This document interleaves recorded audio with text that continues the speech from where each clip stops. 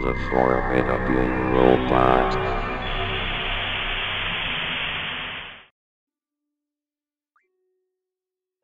Deleted levels in video games have always been a source of fascination for gamers, and one of the best known examples of them is the 4 deleted zones in Sonic 2. Hidden Palace, Wood, Dust Hill, and Genocide City/Cyber City are all listed on the level select screen of a publicly available Sonic 2 beta. Hidden Palace and Wood Zone can be partially played, and there is an old preview picture of what is believed to be Dust Hill. Genocide City, however, is a mystery.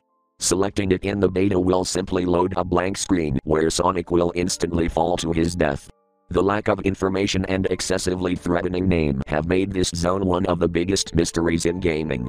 Recently, I came across what was claimed to be a more complete beta of Sonic 2, which had all the missing zones intact and fully playable. I was skeptical that such a thing would exist, since most deleted levels are cut because they were never finished, but the download description claimed every zone had been completed, and removed for an unexplained reason. I started playing the beta. Aside from Tails not being present in gameplay, the game initially seemed identical to the final version. After completing Emerald Hill and Chemical Plant Zone, however, I ended up in Dust Hill. Dust Hill was pretty similar to the lone screenshot of it, a standard desert-themed level. The oddly slow banjo music in the background was a little unsettling, but everything else felt just like a normal Sonic 2 zone. The Robotnik boss was his standard vehicle with robotic arms holding 6 shooter guns, although they fired the standard energy bullets. After Dust Hill, I went through Aquatic Ruins, Casino Night, and Hilltop Zone with no differences from the ones in the final game. After Hilltop, I entered Wood Zone. Like Dust Hill, this fit in perfectly, with the exception of some odd textures on carved wood platforms. They looked almost like faces. The music had a tribal feel to it. Robotnik was found on a few floating platforms above a spiked pit. He used an axe attachment to his vehicle to eliminate platforms and attack you. In Mystic Cave Zone, I noticed the first difference from the final version besides the added levels.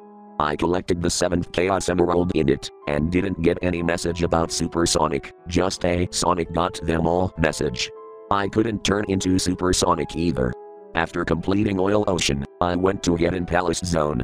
It was pretty much like the version in the well-known beta, nothing unusual until I got to the end of the second act.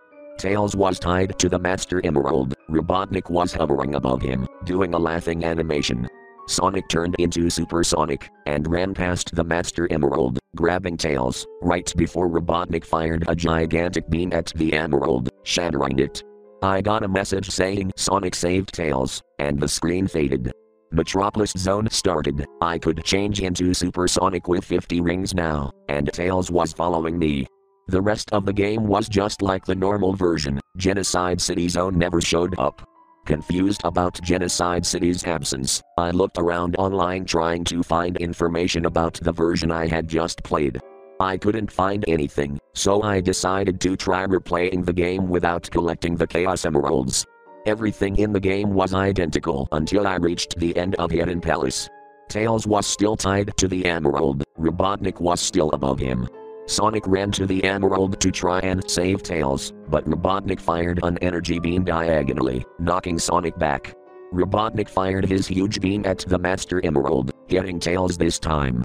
I heard a loud high-pitched shriek, which I guess was supposed to be a voice sample from Tails.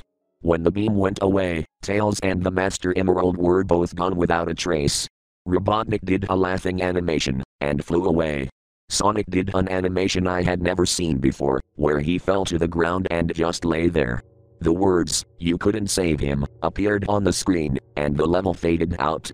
The next zone, as I was expecting, was Genocide City. When it loaded, it was a blank screen, just like the well-known beta. Sonic fell to the bottom, and died. I had 13 lives when I reached it, and this falling sequence repeated itself 12 times.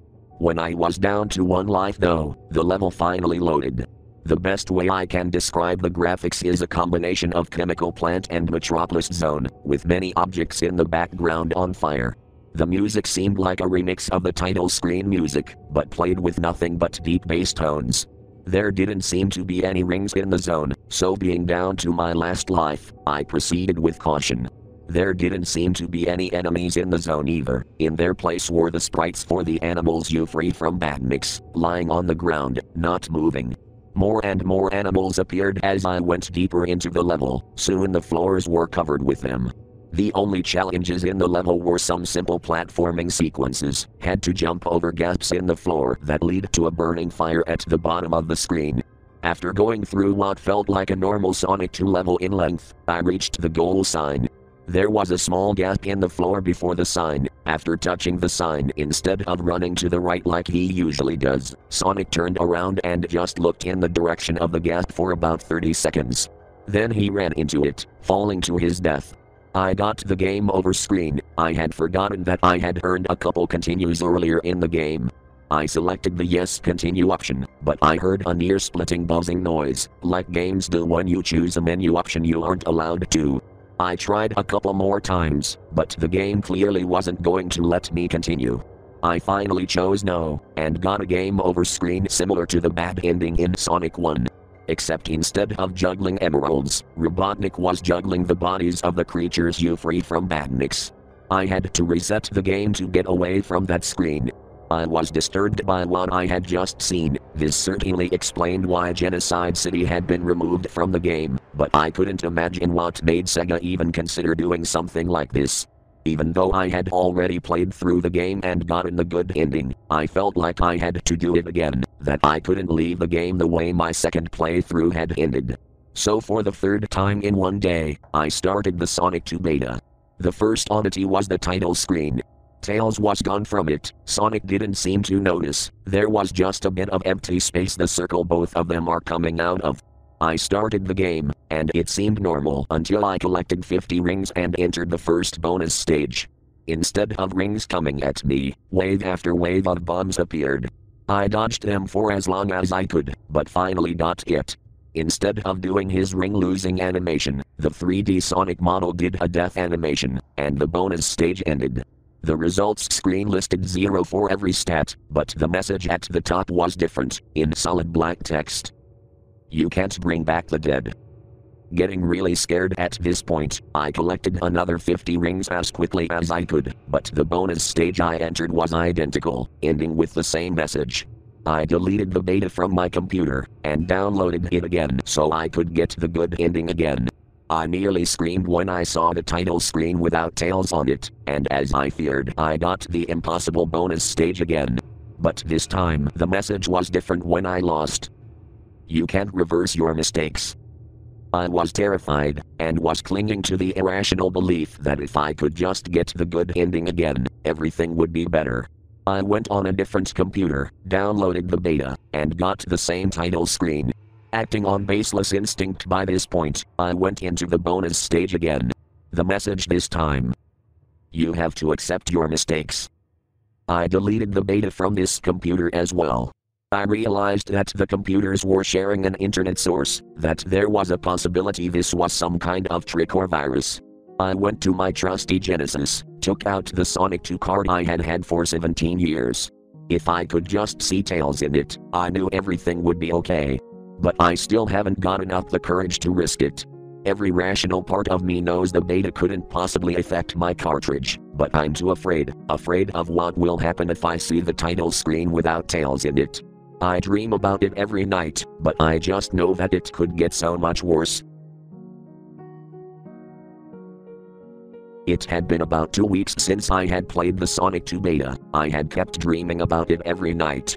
The dreams were getting worse and worse. I was waking up from them covered in sweat. I couldn't get back to sleep. I was too tired to function during the day. I knew I had to try my Sonic 2 cart. It was the only way I could move past this. I was too afraid to try it by myself, however. I invited a friend over, and not wanting him to think I was crazy, I casually suggested playing Sonic 2. I turned on my Genesis, heard the familiar Sega voice, and then the title screen came up. Tails wasn't in it, and I screamed at the top of my lungs. My friend was understandably startled, and asked what the hell was wrong with me. Barely holding back tears, I blurted out the whole story in a barely coherent babble. When I was finished, my friend just stared at me for a few seconds, then spoke. What are you talking about? Tails was on the title screen, just like he always is. I wasn't able to respond. Somehow this made things seem even worse. Now I wasn't even sure if it really was some kind of curse, or if I had just gone crazy. I sat in complete silence for a few minutes. My friend made up an excuse about having to be somewhere and left. I can't blame him. After the initial shock wore off, I tried actually playing the game. Tails wasn't there, and the bonus round was impossible. I got this message after losing. You can't run from your failures. I had absolutely no idea what to do at this point. I considered checking myself into a mental institution, but that last message about running from my problems made me afraid to ignore the game. Thinking about the messages, I decided I only had one option. Even if nothing good was likely to come of it, I had to play through the game again. I decided to do the next playthrough on my Genesis, holding a controller, being in front of a TV, using a system from my childhood made me feel safer than playing the beta. Aside from the lack of tails and bonus stages, the first two zones were completely normal. I wasn't surprised at this point when Dust Hill came up after Chemical Plant, but after going a few screens into it, I saw something new in the background, tails, hanging from a noose on one of those Old West style stands you see in Hangman games. This image would repeat itself in the background every few screens worth of scrolling. When I got to where I had fought the boss before, there was another image of Tails being hanged in the background. Robotnik wasn't in his special boss vehicle, just the generic Sonic 2 floating vehicle he makes his escapes on. He did a laughing animation, and flew away. There was no victory screen, it just faded out and went to aquatic ruins. The zones that are in the final game were normal, but when I got to Wood Zone, there was another change. I had noticed textures in the wood that looked like faces on my first two playthroughs, but now they were much clearer. Tails' face, in a twisted scream. These were carved everywhere in the level. When I got to the boss, the biggest carving yet was in the background. Again, Robotnik just did a laughing animation and left, causing the screen to fade out. Mystic Cave and Oil Ocean were normal. Then I reached Hidden Palace. Hidden Palace had changed a lot more than Dust Hill and Wood Zone. There was no music at all, and no enemies either. I walked through two empty levels, until I reached the part where Robotnik had killed Tails. Nothing was there, not the Master Emerald Tails or Robotnik. Sonic went into his despair pose from when Tails had been killed, and stayed like that for about 30 seconds, until the screen faded out. Genocide City started, and it too was very different. This time it was filled with enemies, demon-shaped robots covered in fire. There was no way to kill them, and the level was still lacking rings. There were also lava spouts shooting up from the bottom of the screen, and fireballs falling from the sky. This was one of the hardest platforming levels I had ever played, but after several deaths I made it to the goal sign, which still had the floor gap next to it. I touched the sign, and this time I did the trick that lets you control Sonic during the end of level score tally. It worked, and Sonic didn't run into the pit. The victory message was in that familiar black text. It won't bring him back. The screen faded, and Genocide City Act 2 appeared. The graphics were different here. The fire had burned out, replaced by ashes and soot-covered ruins in the background. Again, there were no enemies. The corpses of the animals that became Badmix had returned, but this time they were all laying in a pile of ash. Also, like my first visit to the zone, the only obstacles were some small gaps in the floor. This time they looked like holes that had been burned through it. I reached the end of the zone. Robotnik was in his vehicle, at the right end of the screen, about level with Sonic. He didn't move, so I attacked him. He made the usual flashing damage animation, so I kept doing it. After 8 hits, he still hadn't reacted or been defeated, but the black text appeared again. What do you hope to accomplish? Not sure what else to do, I kept attacking Robotnik. After a few more hits, killing him won't bring your friend back. I continued to attack Robotnik. The message changed every few hits. You let him die, that will never change. Revenge won't soothe you forever. Like the past, he is lost forever. You can't get your innocence back. Your enemy's blood can't wash away your mistakes. You have no one to blame but yourself. Take responsibility for your failure. You are attacking the wrong person. After getting all these messages, I got an idea of what the game wanted me to do. Instead of jumping at Robotnik to attack him, I walked into him, causing Sonic to take damage and die. One final message came up. You have paid the only acceptable price. The game reset, and the title screen came up. This time Sonic wasn't there either, there was just an empty circle. I started the game, and the screen the common data sends you to when you select Genocide City appeared. There was no timer, no Sonic falling to his death, nothing. I turned the system on and off and tried again, the same thing happened. I tried the beta on my computer, same thing, same screen. I tried another Sonic game, it was the same, everything in the series had erased him. I haven't tried to play a Sonic game in quite a while now, but I see that one screen every time I close my eyes.